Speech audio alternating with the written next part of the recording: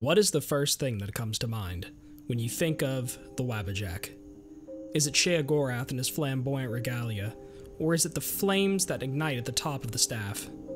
Is it the wood carvings that are etched in, three screaming faces yelling at you? Or is it simply just the random, sheer power it contains that none can protect against and none are safe from?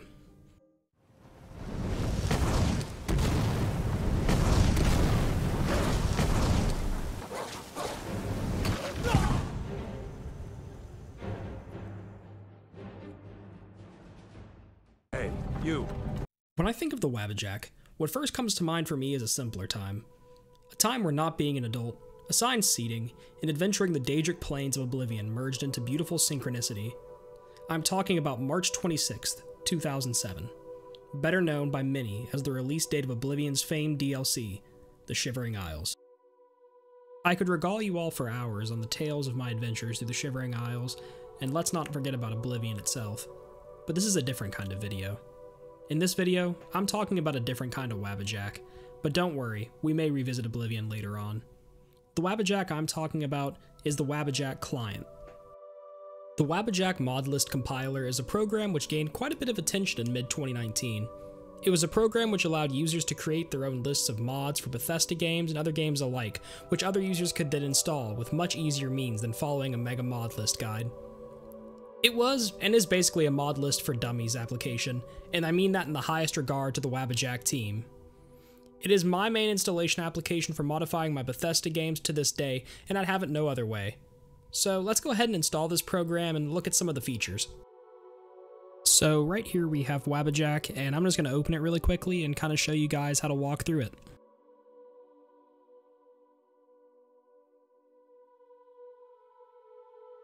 So once that's all finished, here's the main screen. We're going to go up to the cog wheel, and I'm going to show you guys the first important area. This is your logins and settings area.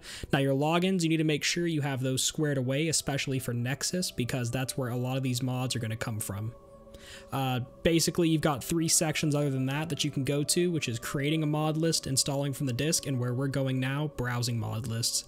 Kind of looks like the website, so we're just going to scroll up and down, just look around a little bit, but I'm kind of enjoying how Ghouls Out looks. I think we're going to pick that one.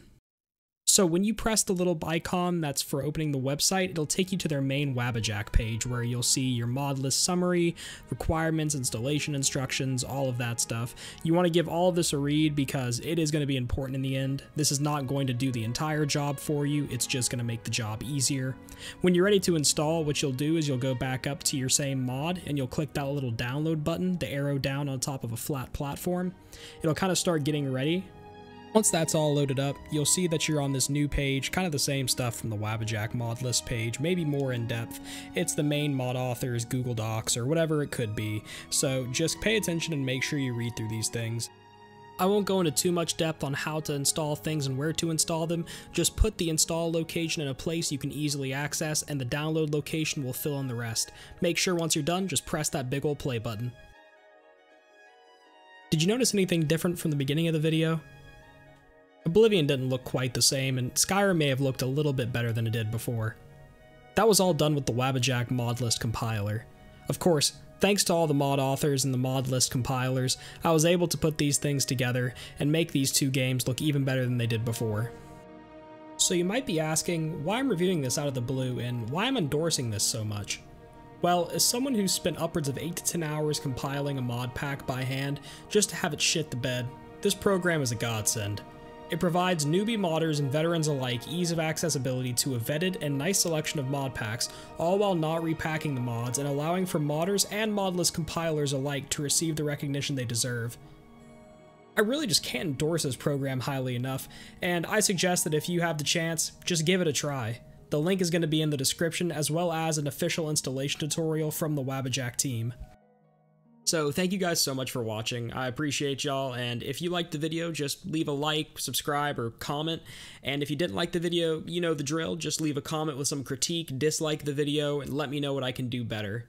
Otherwise, make sure you go down in the description, check out those links for the Wabbajack team and the other stuff, and I will see y'all in the next video.